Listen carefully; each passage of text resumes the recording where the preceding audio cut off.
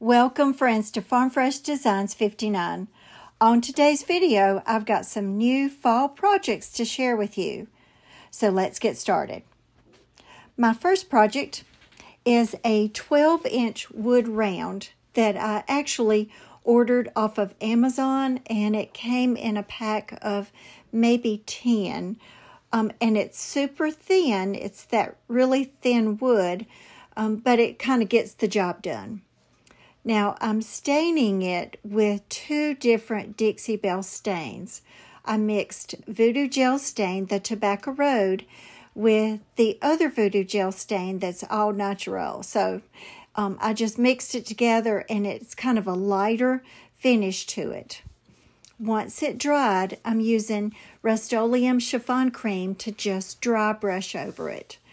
Now, I sometimes hesitate about dry brushing because sometimes it will kind of get a little bit too thick. But what I've tried to start doing is to make sure that I have very little on my brush, and I start from the middle and I kind of work my way out.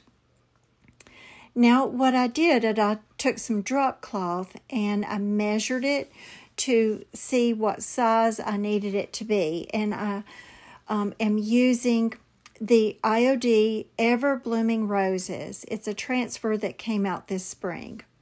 And I just cut out the part that I wanted to put on my wall pocket.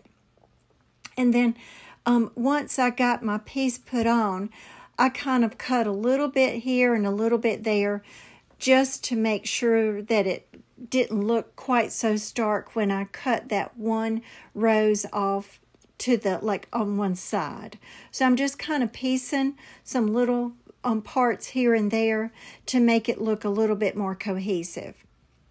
But it's a really pretty transfer, but it's neutral, and so I think it's perfect for the fall. And transferring onto drop cloth or a lot of other fabrics is super easy. Sometimes it takes a little bit more effort to push it down, but it goes down really well. And then I do like to spray it with some sealer just very lightly, just to protect that. And I'm just kind of finishing it off, going around that. And then when you put your transfer down, then you just burnish it. Now I'm taking the IOD Kindest Regards stamp, which is a really popular stamp, and I'm using StazOn ink, and I think I used the brown StazOn ink since the design is more neutral. I didn't want to use black because I thought it might be just a little bit too stark. And because I don't know exactly where I'm going to start that wall pocket at, I just go ahead and stamp the whole circle because it's not going to hurt anything. Now I lay it down and I folded that top edge down, and now what I'm doing is I'm taking my hot glue gun and I'm just going to be wrapping it around to the back. Now, because it's going to be a curved surface, what I do is I just make little snippets here and there, and it just helps to where the fabric lays down really well. And just, if you'll just watch and see how I cut into it, and I don't actually cut all the way to the edge, but I just cut enough to where it will fold over really pretty.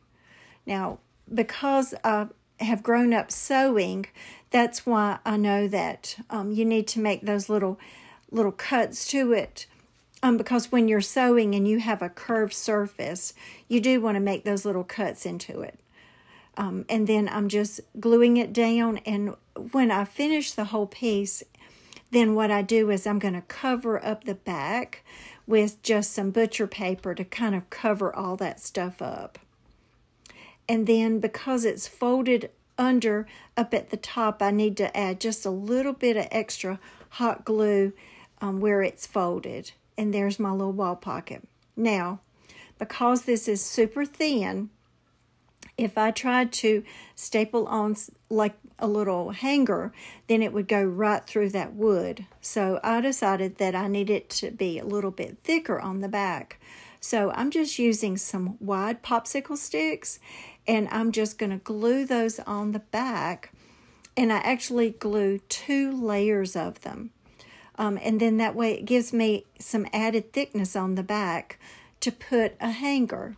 And what I'm doing is I put a little bit of Titebond glue at the end and then right in the middle. And then in between that Titebond glue, I put a little bit of hot glue for that instant hold. And then once I get that all put on, and that's my little miter shears. I think I ordered those off of Amazon, and I love them.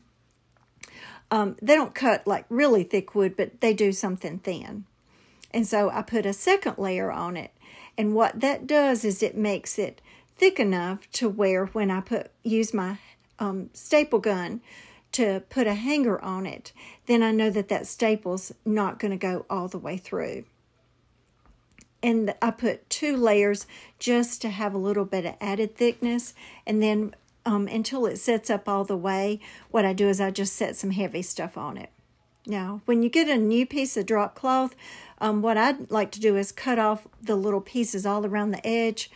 And I could have used different hangers, but I didn't want to take away from the actual wall pocket. So I just used one of those little edges from my drop cloth when I first bought it, and I just trimmed that off. And then I just used my little staple gun to staple onto it. And I was excited because there was a part of me that was just a little bit worried that it might still go through that wood, but it didn't. So I was super tickled. And so I just put some different flowers in it, and these are solo wood flowers, and I dyed them. Some of them in that blue, Serenity blue, and I just added a little bit of softener and some water. And I just put those little pieces in it. And I just think it's a beautiful wall hanging, and it's perfect for the fall. But then, you know, you can change the flowers later on. And I didn't want to make it super full either. So what do you think? Now, my next piece is going to be just a little small tote bag that I bought at Hobby Lobby. And this is actually for me. I'm going to carry my Bible in it when I go to church because my other bag that I've been carrying my Bible in is getting kind of threadbare, so I wanted to do this newer one. But because I wanted it to be a little bit more and just not so plain, I took some Waverly Moss Green paint, and what I'm doing is I'm just painting a rectangle. Now, if I had been smart, I probably could have used some painter's tape and taped off the part that I wanted to paint, but I didn't think about it. So I'm just kind of eyeballing where I want it to be. But it's Waverly Moss Green. And someone asked me if I liked Waverly paint, and actually I like it a lot. They have some beautiful colors, and their pumpkin color is probably my favorite color of any name brand paint. But my local Walmart doesn't carry a big stock of it. Plus, one of my friends, she runs a small business, and she sells Dixie Belle paint. So that's really why I use Dixie Belle paint more than I do Waverly. But I do need to go ahead and use up what I've got at home. But I think it's really pretty. Now, this is a transfer that I got, and it is made by that Thymeless Designs. I know that I've used their transfers before, and they are very, very good quality transfers, and they go on so well.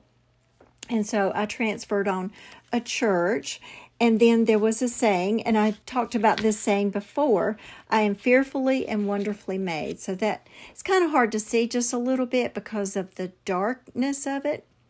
And then what I did was I wanted to finish off the edges. I didn't want to put lace around it or anything, but I wanted to finish off that square. So I'm using the IOD Adornment Stamp. And it's kind of hard to stamp it because that fabric, it's kind of thick in different parts. And so in some of the edges, it kind of smudged a little bit, but that's okay because it's just for me. But I just wanted to make it look a little bit more finished.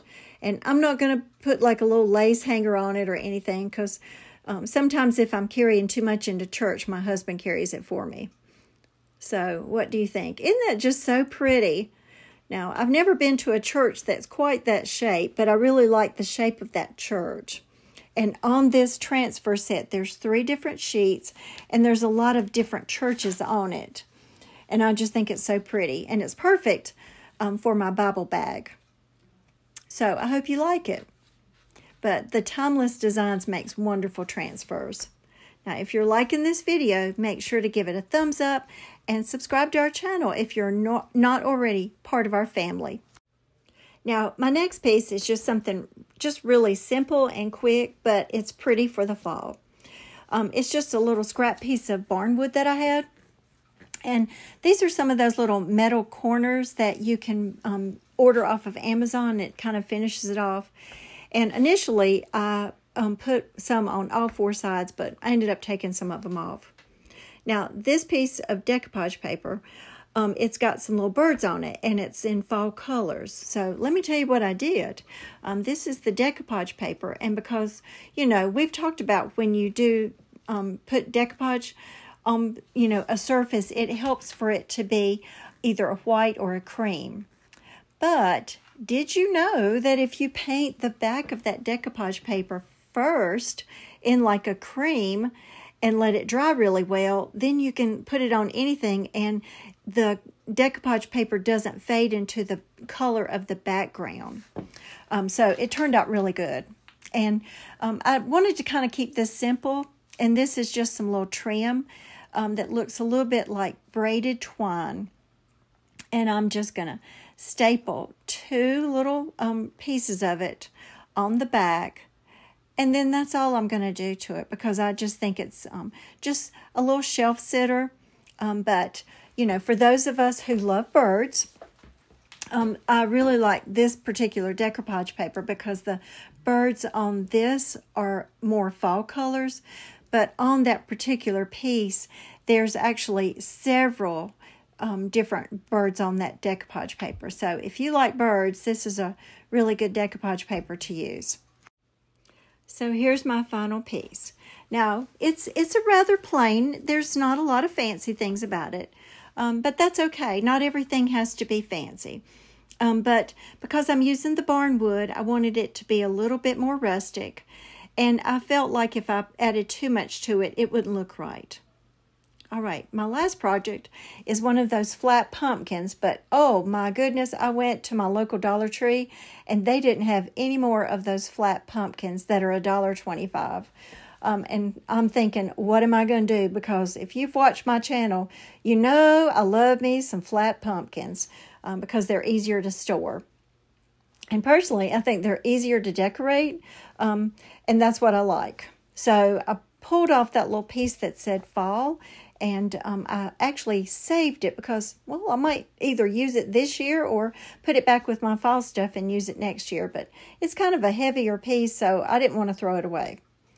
So now what I'm doing, I'm just painting the front of it with Rust-Oleum chiffon cream. Now, this is a pretty large pumpkin, and this was actually in the not $1.25 little aisle that they have, and this one was $3. But it's heavy, just like the other ones. And so I was pretty excited because I thought, well, the other ones are kind of small. So I bought 2 of these, and then I actually bought one that looks like a football, but it's got a pumpkin stem on it. So I went on and got 3, and I don't know if I'll use all of them for this fall, but I liked them because they were bigger than they normally are. Now, this is the IOD, and it's the stamp called Barnwood Planks. And I'm just going to stamp that all over the front of this pumpkin. Now, I've used this stamp before, but I'm not really great at it. And I think looking back, I would have used some of the different parts of the stamp set instead of just that one particular piece. Now, this is a piece of decoupage paper, but this one I actually had printed out because it was a new one from Jonelle, and I love these colors. So I just had it printed out on paper, but if you order it, it will be in the decoupage paper, so it'll be thicker. And so what I'm doing now is I just kind of tore out the shape I wanted, and then I just went around it with distressing ink. Now, what I'm doing now is this is that wonderful leaf mold that I love, and it's that Zuri mold. And I'm using my hot glue gun to make several different of those leaves. I don't make the bigger one.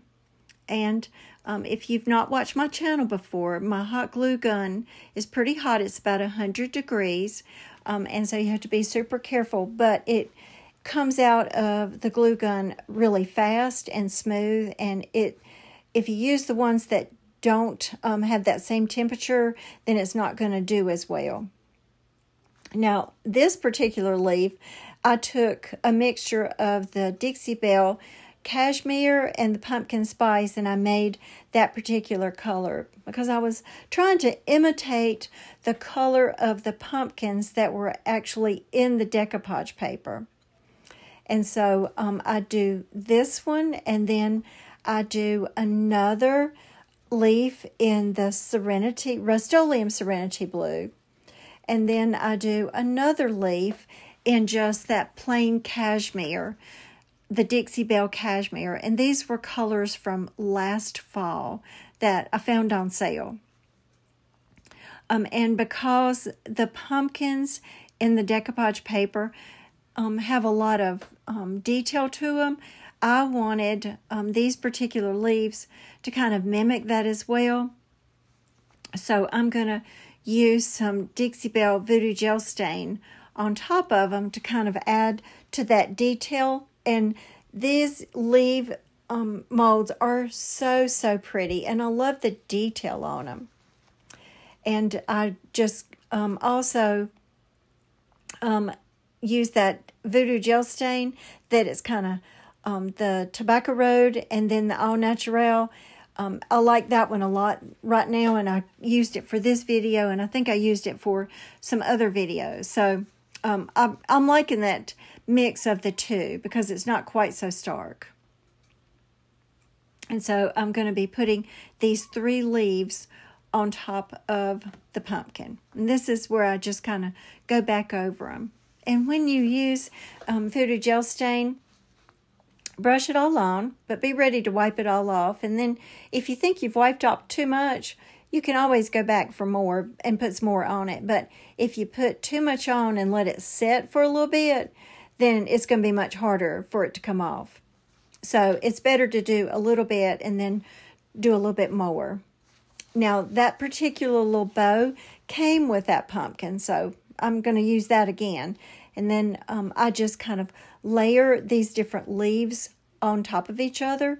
And one of the reasons that I used hot glue on these leaves is because I want to kind of stack them on top of each other. And that's really good with the hot glue gun.